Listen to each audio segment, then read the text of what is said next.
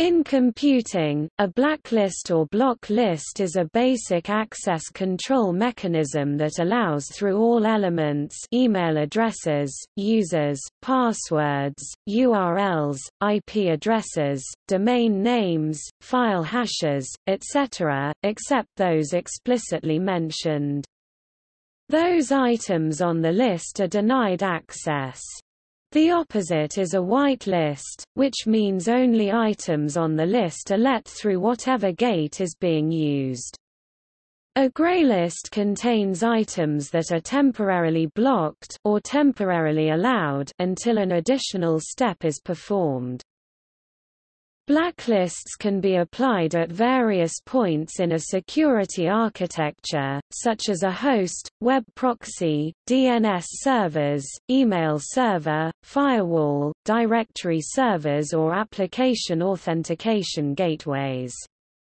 The type of element blocked is influenced by the access control location.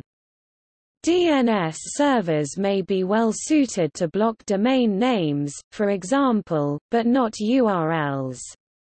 A firewall is well suited for blocking IP addresses, but less so for blocking malicious files or passwords. Example uses include a company that might prevent a list of software from running on its network, a school that might prevent access to a list of web sites from its computers, or a business that wants to ensure their computer users are not choosing easily guessed, poor passwords.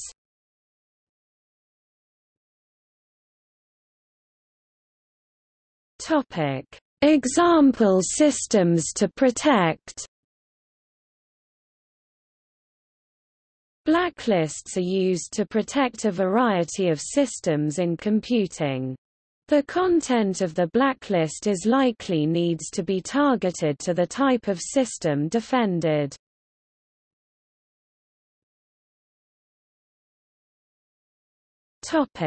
Information systems. An information system includes endpoint hosts like user machines and servers. A blacklist in this location may include certain types of software that are not allowed to run in the company environment. For example, a company might blacklist peer-to-peer file sharing on its systems. In addition to software, people, devices and websites can also be blacklisted.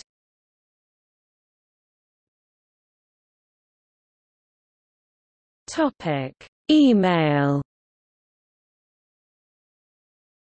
Most email providers have an anti-spam feature that essentially blacklists certain email addresses if they are deemed unwanted.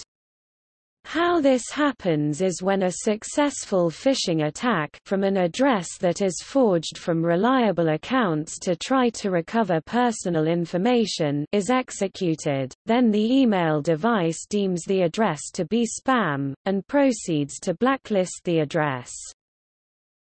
An email spam filter may keep a blacklist of email addresses, any mail from which would be prevented from reaching its intended destination.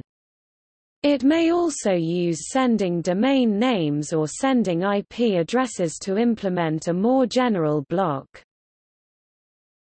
In addition to private email blacklists, there are lists that are kept for public use. Examples are China Anti-Spam Alliance, Fable Spam Sources, Spam and Open Relay Blocking System, the DRMX project.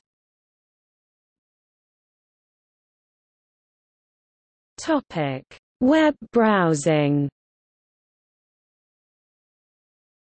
The goal of a blacklist in a web browser is to prevent the user from visiting a malicious or deceitful web page via filtering locally. A common web browsing blacklist is Google's Safe Browsing, which is installed by default in Firefox, Safari, and Chrome.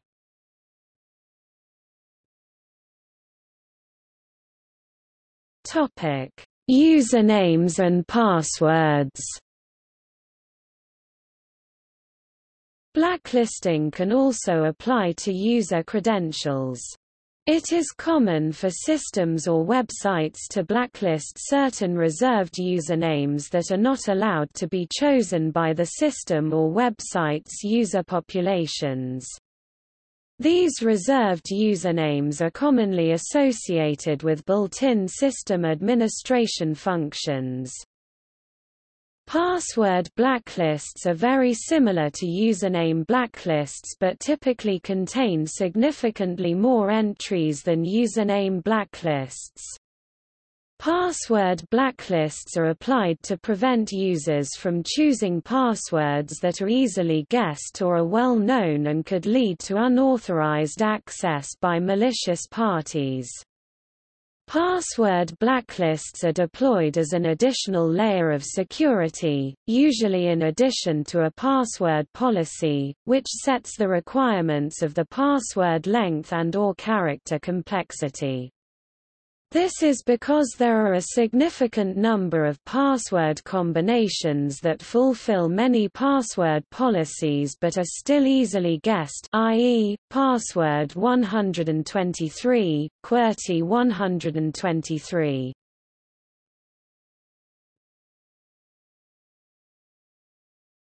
Topic: Distribution methods. Blacklists are distributed in a variety of ways. Some use simple mailing lists. A DNS-BL is a common distribution method that leverages the DNS itself. Some lists make use of rsync for high-volume exchanges of data. Web server functions may be used, either simple GET requests may be used or more complicated interfaces such as a RESTful API.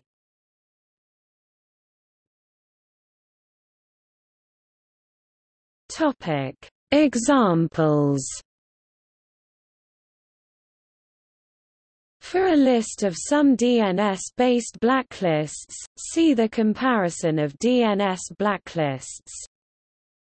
Companies like Google, Symantec and Sucuri keep internal blacklists of sites known to have malware and they display a warning before allowing the user to click them. Content control software such as Dan's Guardian and SquidGuard may work with a blacklist in order to block URLs of sites deemed inappropriate for a work or educational environment.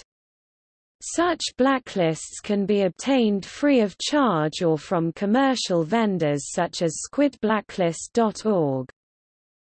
A firewall or IDS may also use a blacklist to block known hostile IP addresses and/or networks.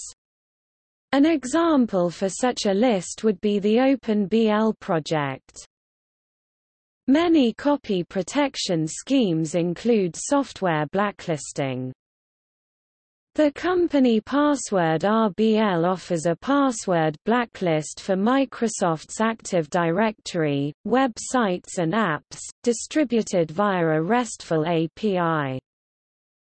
Members of online auction sites may add other members to a personal blacklist. This means that they cannot bid on or ask questions about your auctions, nor can they use a "buy it now" function on your items. Yet another form of list is the yellow list, which is a list of email server IP addresses that send mostly good email but do send some spam. Examples include Yahoo, Hotmail, and Gmail. A yellow-listed server is a server that should never be accidentally blacklisted. The yellow list is checked first and if listed then blacklist tests are ignored. In Linux modprobe, the blacklist module name entry in a modprobe configuration file indicates that all of the particular module's internal aliases are to be ignored.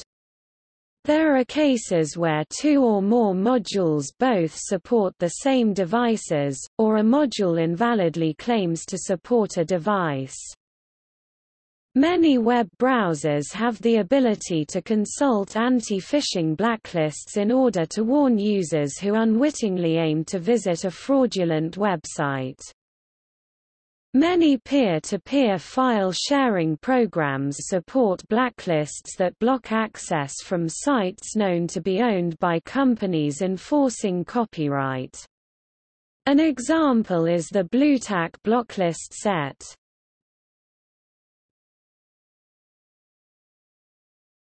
Topic: Considerations of usage. As expressed in a recent conference paper focusing on blacklists of domain names and IP addresses used for Internet security, these lists generally do not intersect.